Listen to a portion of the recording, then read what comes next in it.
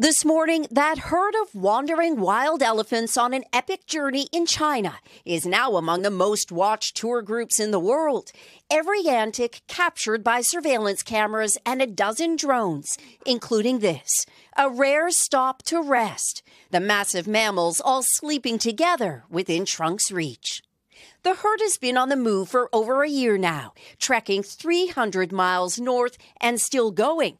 No one is sure why, but it could have something to do with finding a lot of new tasty food and liking it. How do you get a herd of elephants to turn around and go back home? If you have tried in front of ice cream shop, can you easily get him out? Maybe not easy. If I were the elephant, I would stay. More than 400 emergency personnel are trying to steer the 15 elephants using roadblocks and literally tons of bait.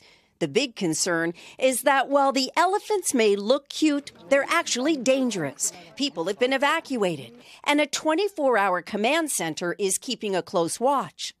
So far, this pack seems content with its buffets and internet stardom, with reports now that a second herd may be on the move. For today, I'm Janis Mackey Frayer in Beijing.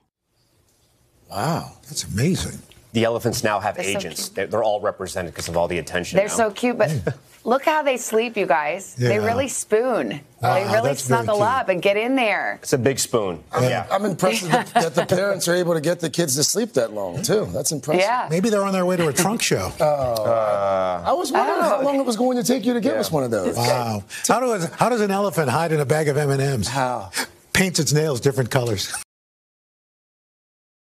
Hey, thanks for watching our YouTube channel. Find your favorite recipes, celebrity interviews, uplifting stories, shop our favorite deals, and so much more with the Today app. Download it now.